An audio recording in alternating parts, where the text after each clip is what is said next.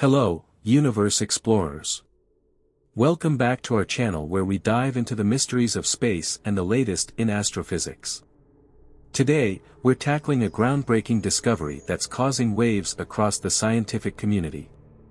The James Webb Space Telescope, JWST, NASA's most powerful telescope yet, has just delivered some astonishing data about the rate at which our universe is expanding. But there's a twist. It's not exactly what we expected.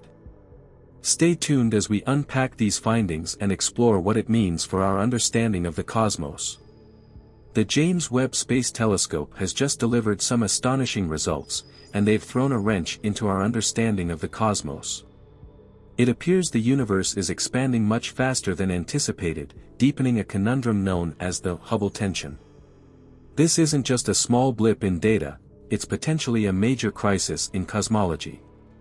Originally, astronomers speculated that previous discrepancies in the expansion rate might be resolved with advanced technology from next-generation observatories like James Webb.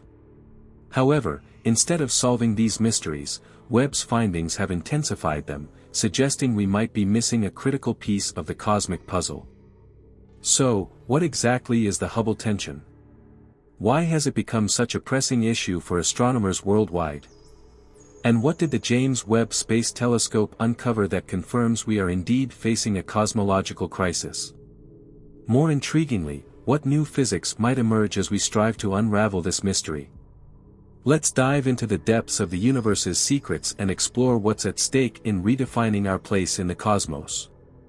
To truly grasp the magnitude of the biggest crisis in modern cosmology, let's journey back a century to the 1920s.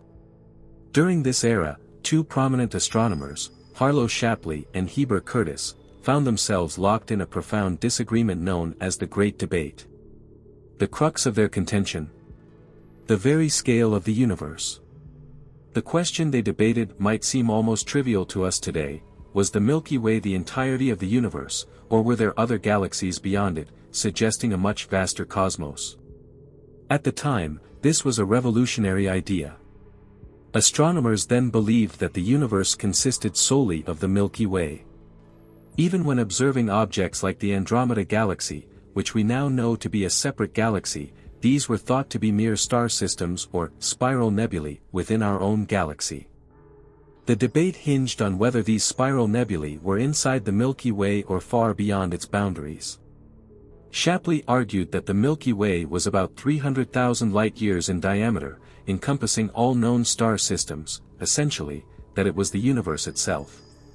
Curtis, on the other hand, contended that these nebulae were independent galaxies, much like our Milky Way, existing far outside its limits. This pivotal moment in astronomy set the stage for a monumental shift in our understanding of the universe's true expanse. On April 26, 1920, a pivotal moment in astronomy unfolded that would forever change our understanding of the cosmos. This was not just any academic debate, it was a dramatic clash of visions regarding the scale of the universe and the true nature of nebulae. Despite the intense exchange of ideas, the debate between Harlow Shapley and Heber Curtis concluded without a decisive outcome, leaving the astronomical community divided. However, the resolution to their debate would come not from either participant, but from the groundbreaking work of Edwin Hubble. In the 1920s, using the most advanced telescope of his era located at Mount Wilson Observatory, Hubble embarked on a journey that would unravel the mysteries of the cosmos. Hubble's extraordinary discovery came while observing Cepheid variable stars in the Andromeda Nebula, which was at the time considered a part of the Milky Way. By calculating the distance to these stars, notably the Cepheid variable known as V1, Hubble determined that Andromeda was about 1 million light-years away, nearly 3 times farther than Shapley's estimate of the Milky Way's size. This revelation confirmed Curtis's hypothesis: the spiral nebulae were not merely parts of the Milky Way but were independent galaxies in their own right. Although Hubble's initial distance measurements were less than what we recognize today, his work conclusively demonstrated that the universe was far more expansive than anyone had previously imagined. This discovery not only resolved a significant astronomical debate but also opened a new chapter in the study of the universe, revealing its staggering scale and beauty. As Edwin Hubble delved deeper into the mysteries of the cosmos, he stumbled upon a groundbreaking pattern that would reshape our understanding of the universe. Observing distant galaxies, he noticed they were all moving away from us, and intriguingly, the farther they were, the faster they seemed to recede. This observation led to a simple yet profound relationship: the velocity, v, at which a galaxy moves away is directly proportional to its distance, d, from us. This relationship is succinctly expressed. This discovery birthed what is now known as the Hubble constant, one of the most debated figures in astronomy. The Hubble constant isn't just a number, it's a key that unlocks the rate at which our universe is expanding. To put it simply, it measures how fast a galaxy is receding from us for every megaparsec, MPC, of distance, where 1 megaparsec is approximately 3.26 million light-years. Let's visualize this with an example. Imagine two galaxies. Galaxy A is 1 megaparsec away, and Galaxy B is 2 megaparsecs away. If the Hubble constant is 70 km per second per megaparsec, then Galaxy A would be moving away from us at 70 km per second. Galaxy B, being twice as far, would be receding at a speed of 140 km per second. This simple relation, initially observed by Hubble, is now a cornerstone in our quest to comprehend the universe's expansion, further highlighted by recent discoveries from the James Webb Space Telescope. At 140 km per second, because it's 2 megaparsecs away, we calculate the recession speed by simply doubling the Hubble constant of 70 km per second per megaparsec. This expansion isn't due to galaxies physically moving through space, rather, it's the fabric of space itself stretching.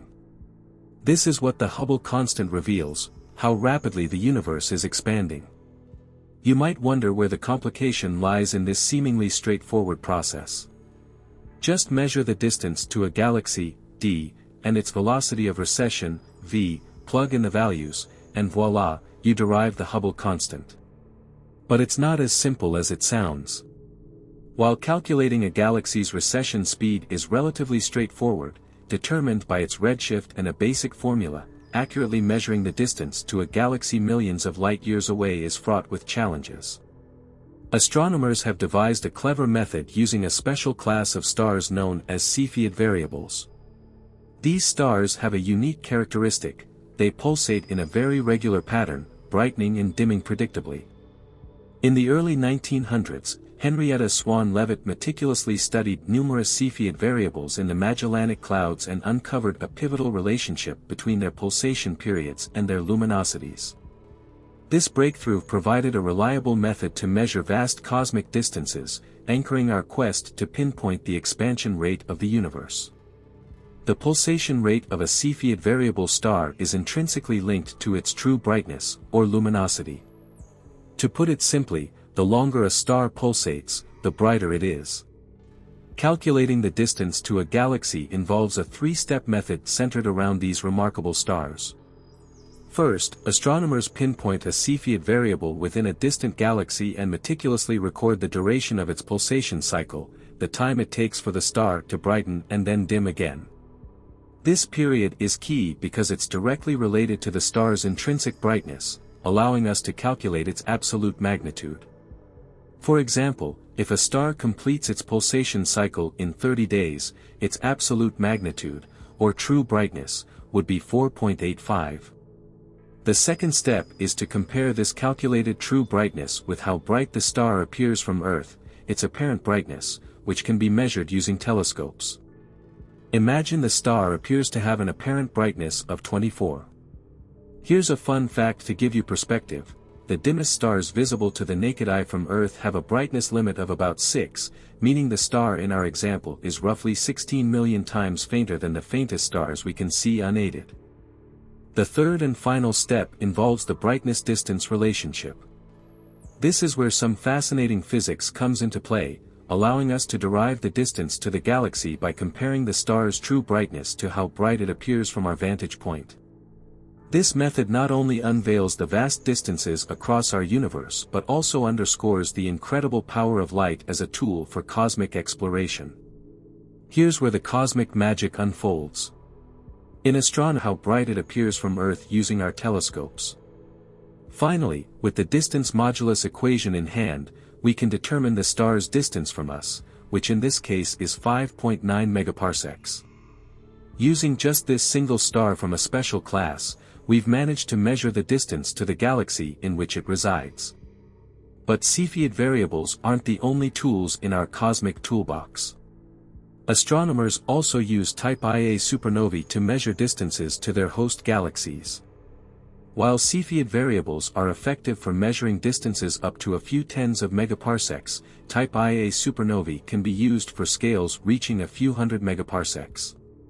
Sometimes, astronomers use both methods together to cross-verify distances. Thanks to these advanced methods and measurements, astronomers have converged on a value of around 73.4 kilometers per second per megaparsec for the Hubble constant, further fine-tuning our understanding of the universe's expansion rate. Cepheid variables have been invaluable in determining cosmic distances, but how confident are astronomers about the accuracy of these measurements? The truth is, there was some initial uncertainty, prompting scientists to seek validation through cosmological models. If these models confirmed their measurements, it would reinforce our understanding of the expanding universe. However, discrepancies would suggest a significant gap in our cosmic comprehension. Enter the cosmic microwave background, CMB, the oldest light in the universe and a faint glow from the Big Bang itself, pervading the entire cosmos. This relic from just 380,000 years post-Big Bang, a time before stars and galaxies even existed, offers a unique snapshot of the early universe. Unlike the cosmic distance ladder, a series of steps astronomers use to measure distances, the CMB provides an independent verification method. It doesn't rely on the same assumptions as measurements from Cepheids or supernovae. To study the CMB, astronomers utilize satellites like WMAP and the Planck spacecraft, which map its minute temperature fluctuations across the sky. These fluctuations are crucial. They mirror the density variations in the early universe and relate to key cosmological parameters, including the expansion rate of the universe. This method allows for an invaluable cross-check of the results obtained from Cepheids and supernovae, reinforcing or challenging our current understanding based on robust, independent cosmic evidence. When astronomers set out to calculate the Hubble constant using two different methods, they anticipated consistent results.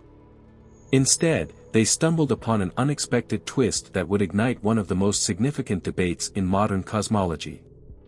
The value derived from the cosmic microwave background, CMB, method came in around 67 km per second per megaparsec, noticeably lower than the values obtained from studies involving Cepheid variables and supernovae.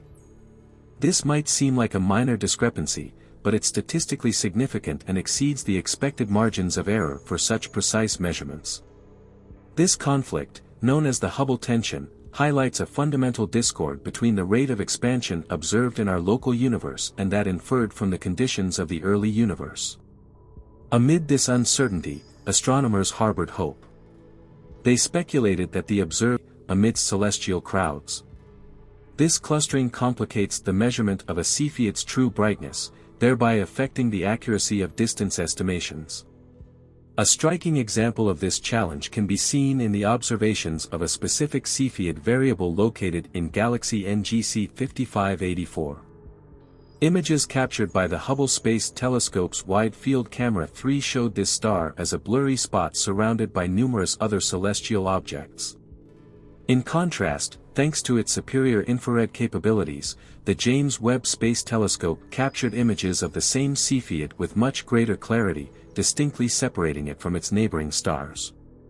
Scientists have closely studied several Cepheids in two particular galaxies, NGC 4258 and NGC 5584. NGC 4258 is a relatively nearby galaxy with a well-established distance. Meanwhile, NGC 5584, which hosted the Type Ia supernova SN 2007 AF, is a more distant galaxy that contains these vital variable stars. The difference in the clarity and detail of the images from the two telescopes underscores the ongoing challenges and refinements in cosmic measurement techniques. In a groundbreaking study involving more than 320 Cepheid variable stars from galaxies NGC 4258 and NGC 5584, researchers harnessed the capabilities of both the Hubble and the James Webb Space Telescopes to undertake a detailed analysis and comparison. The study meticulously catalogued each star's position within NGC 4258, with pulsation periods ranging from 18 to 41 days. A visual from the research paper clearly delineates the findings. Hubble's images, marked in black, show a crowded field, whereas Webb's images, highlighted in magenta, offer a less congested view thanks to their higher resolution. This stark contrast in image clarity led to the research paper being fittingly titled, "Crowded No More." Additionally, the study featured image patches from both telescopes for NGC 5584, covering Cepheids with periods from 39 to 43 days, typically indicating brighter stars. Using these observations, researchers established a period-magnitude relationship for both galaxies, presented in two separate panels. The data points highlighted in red, derived from the Webb filter, contrast with the gray dots, which represent observations from the Hubble Space Telescope filter. What does this comparison tell us? The alignment of the red data points with the established trend showcases Webb's enhanced ability to observe and measure these vital cosmic beacons, bringing new clarity and precision to our understanding of the universe's expansion. In an illuminating discovery, the analysis of the gray and red data points from the James Webb Space Telescope demonstrated a consistent trend, but with a noteworthy reduction in the standard deviation for both galaxies. This lower standard deviation signifies a reduction in measurement errors, a trend distinctly evident in the Webb data. To validate these findings, the research team expanded their study to include larger samples of Cepheid variables and supernovae across 6 different galaxies. Surprisingly, their results were consistent across the board, reinforcing the reality of the Hubble tension. This consistency allowed the team to confidently rule out measurement error as the root cause of the Hubble tension. Instead, the observations made by the James Webb Space Telescope have solidified the value of the Hubble constant, thereby confirming a profound crisis in cosmology. It turns out that the Hubble tension isn't due to technological shortcomings or uncertainties in measurement. Rather, it underscores a significant gap in our fundamental understanding of the universe. With the James Webb Space Telescope's confirmation of the Hubble tension, we're left with more questions than answers. Are we possibly making an error in how we measure distances?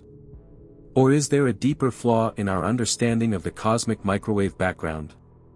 These discrepancies between our observations and theoretical models signal a potential frontier for new physics, challenging us to rethink our grasp of the cosmos. Welcome to Blessovia Science TV, where we take you on an exhilarating journey through the cosmos and unravel the mysteries of science. We are excited to offer you the opportunity to become a valued member of our ever-growing community of cosmic enthusiasts and knowledge seekers. Exclusive access to cosmic content. As a member of Blessovia Science TV, you will gain exclusive access to a treasure trove of cosmic content, including documentaries, interviews with leading scientists, space missions updates, and awe-inspiring visualizations of the universe, live Q, and sessions with experts. Your membership will grant you the chance to participate in live Q and sessions with renowned scientists, astronomers, and space explorers. Get your burning questions answered by those who push the boundaries of human knowledge. Embark on a journey that spans the cosmos and join us in unraveling the secrets of the universe. Become a Blessovia Science TV member today, and together we will reach for the stars. Thanks for watching. Subscribe, like, and share. Don't forget to leave your comment.